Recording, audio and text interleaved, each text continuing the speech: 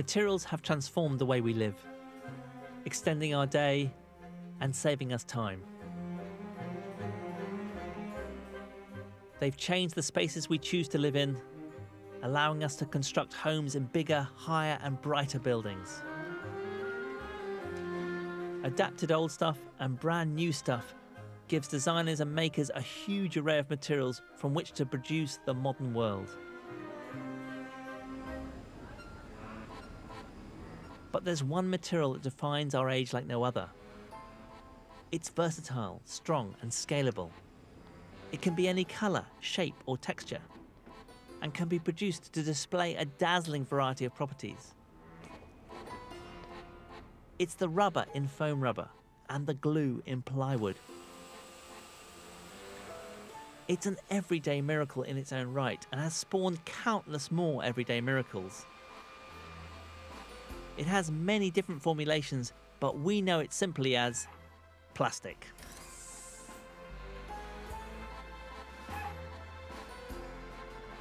Since the 1930s, plastic has become utterly ubiquitous. This factory alone uses over 25,000 tons of the stuff every year and produces over 10 million toy parts every day.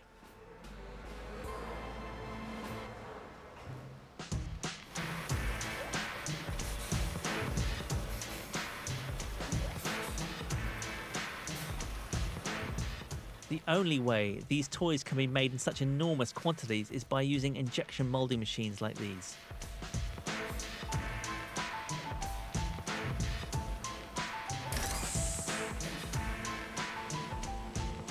This is a mould from a machine. You can see it comes in two halves and they fit together and create a cavity on the inside. And in this case, it looks like that produces a castle. I can show you how it works over here because it's a smaller one. You can really get into the detail. So it's quite an intricate mechanism. It's a bit like a lock.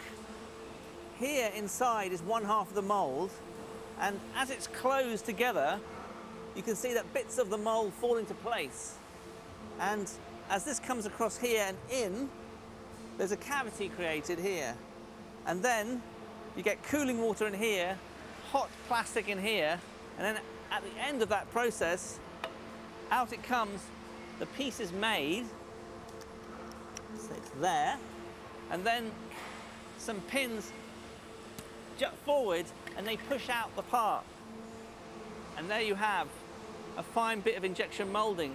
And this thing, you may be wondering what it is a ghost. Not a ghost in the machine, but a ghost out of the machine.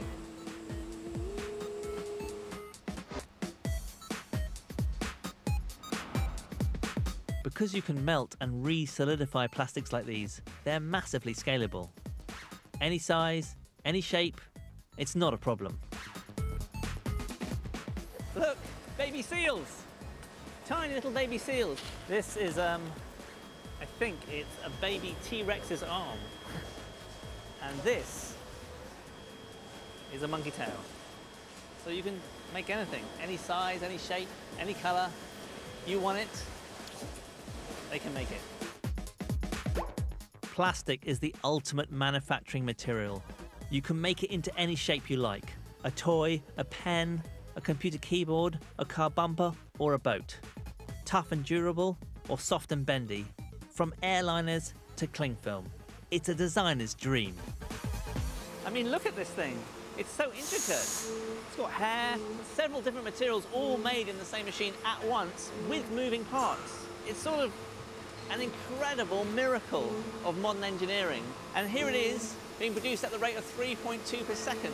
I mean, that's a lot better than the human race is doing. We're doing 2.6 children per second.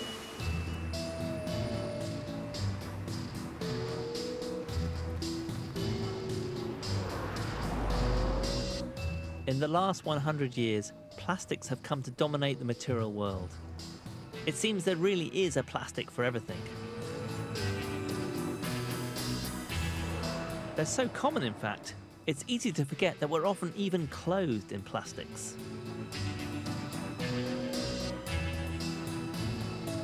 In the 1940s, a group of plastic fibres was introduced that would change the world of fashion forever. I'm going to attempt to make some plastic fibre. these two chemicals. Now, one is a supercool chloride solution, and the other one is a diaminohexane solution. But in a minute, you'll see that they react together. And I'm pouring it very carefully because actually one is oil-based and is floating on the top, and the other one is water-based and is sunk to the bottom. The key thing about these particular chemicals is that the small molecules of each liquid are capable of bonding together with the molecules of the other to form larger molecules, long chains, called polymers. And that's exactly what happens where they meet. A chemical reaction takes place, creating a delicate film, the polymer, between the two liquids. If I then remove the film with a pair of tweezers, a fresh boundary is created and the reaction continues. And I get huge long chains of plastic. And as long as I keep pulling, so this will continue. If I attach this to this mandrel and rotate, I get filament. I get as much as I want. I just keep rotating this. And as long as there are two liquids in this beaker, I get more and more of this plastic filament. And this was one of the most influential plastics in the 20th century. And it's called, of course, nylon. Nylon was developed by Wallace Carruthers at DuPont in the late 1930s. It was one of the first fully synthetic fibres. And one of the first uses for this new plastic fabric was a product which quickly became known as nylons. In the early decades of the 20th century, the hemlines of fashionable ladies' dresses began to rise. Slowly, more and more leg was being revealed. What was needed was a cheap, sleek and sheer garment to cover the exposed skin. Nylon was quickly pressed into service. Here I've got a little box of some of the original nylon tights. These are from 1948. But there we are, look at that. This is an antique, but a beautiful one. And look, you can see the shaped leg, the seam down the back. These were the must-have item of the time. People rioted in the streets if the stocks ran low of this product. Woven into stockings, nylon turned a luxury item into something actually much better than their expensive silk predecessors. Nylons were durable, easy to wash, and had an attractive appearance. They were so good, in fact, that during World War II, when stock was scarce, women were reportedly prepared to fight just to get their hands on them. But things have actually changed a lot since then. They're not made of pure nylon anymore.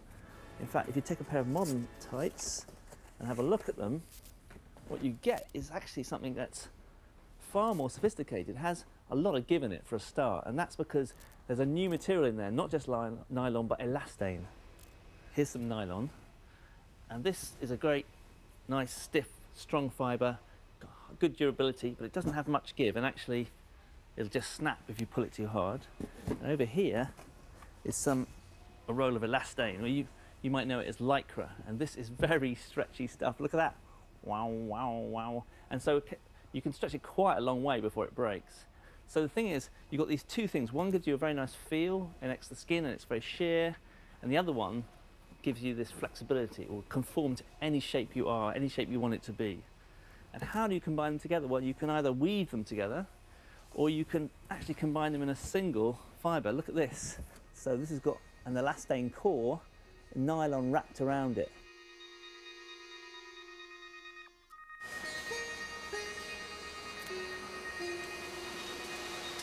This factory in Derbyshire produces more than 700,000 pairs of tights every week. Each is woven and stitched together by an array of balletic, robotic machines. And because of elastane, each of the 120 different designs will be a perfect fit. Something appreciated by the women who work here. So what would life be like without tights? Very boring. You can dress an outfit up, so the essential. Yeah. Warm, it's just nice little bit to set your outfit up, you know. Make you look sexy, make your legs look long. Make you feel sexy as well. Yeah, make you feel sexy. So life will be less sexy, less interesting, and a bit cold. Yeah. If you haven't got time to shave, they're a good cover-up.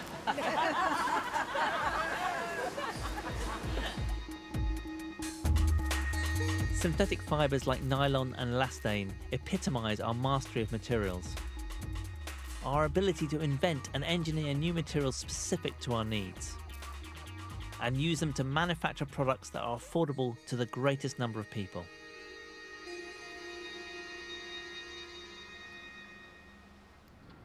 Our home